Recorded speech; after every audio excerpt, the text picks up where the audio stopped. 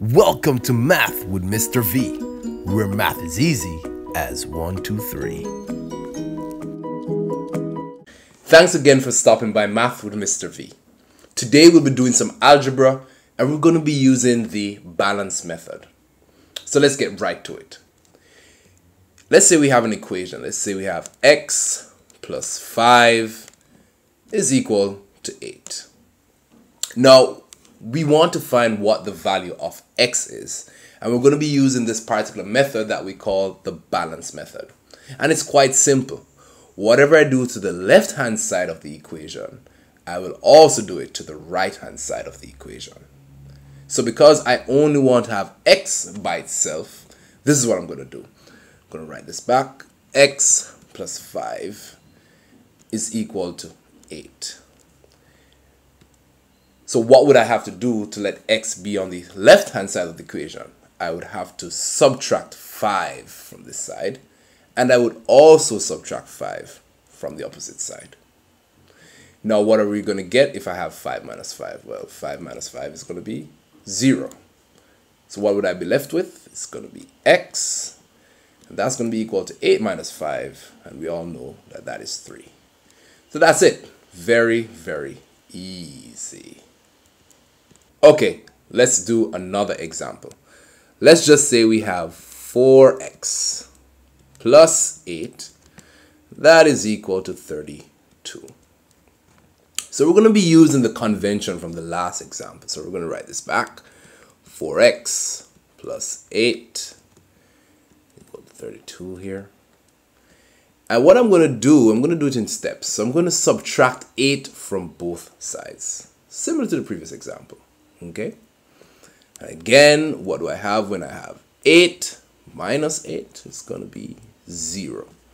So we'll be left with 4x is equal to 32 minus 8. That is 24. Okay, so we've made headway, but now we have to go a bit further. Now, Mr. 4, he's attached to the x. And we say to him, we need to separate you from the x. So we need to divide by 4. So we say 4 into 4, of course that goes once. We'll be left with the x. And then 4 into 24, that would give us 6. So we're simply left with x is equal to 6. Easy.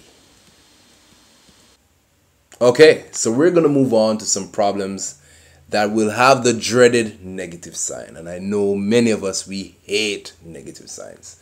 But it's okay. I remember back in the day, if a teacher gave me a problem with a negative sign, I used to literally shut down. But there's no need for that. We are going to solve these problems. So we're going to start off with an example. Let's say we have 4 minus 2x. Okay. Let's say that is equal to 10. All right. So we're going to be doing the same thing we've been doing in the previous examples. We want the x by itself, but we're going to do it in steps. So I'm going to put 4. And then I'm going to subtract 4. I'm going to put back the minus 2x. And then that is going to be equal to 10. And you guessed it, I'm also going to subtract 4. 4 minus 4. Of course, we get 0. So we're simply left with minus 2x is equal to 10 minus 4, which is 6. Okay, good. Now, Mr. Negative 2 is attached to the x. And we say to him, leave the x alone. So what do we have to do? We have to divide both sides by minus 2. Divide this side by minus 2. So, minus 2 into minus 2, of course, that goes once. Minus 2 into 6, what's that going to be? So we're going to have negative 3. Remember, a positive number divided by a negative number will leave a negative number. So that is x is equal to minus 3. Easy. Okay. We're going to do one more problem to ensure that we have this down pat. So Let's say we have 4 minus 2x is equal to minus 10.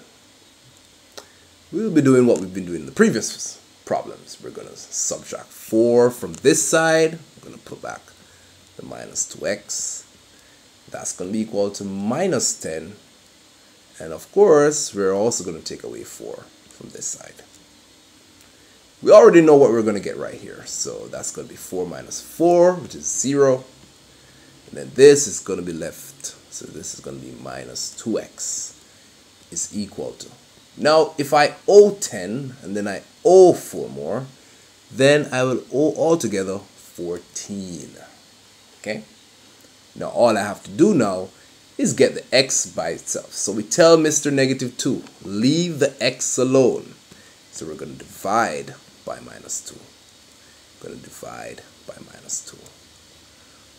Okay? This, of course, cancels. Minus 2 into minus 2. Just leaving the x. And then minus 14 divided by minus 2. Now, you must remember this. A negative number divided by a negative number gives you a positive number. So that simply means x is equal to 7. Easy.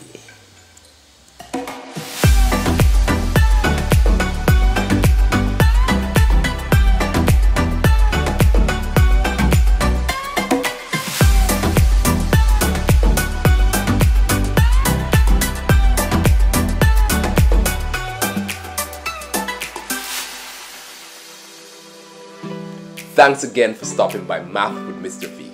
We are unlike any other YouTube channel. This is just the beginning, so stay tuned. We have great stuff lined up for you guys. Share, Instagram, Facebook, YouTube, you name it. Math with Mr. V, easy as 1, 2, 3. See you next week.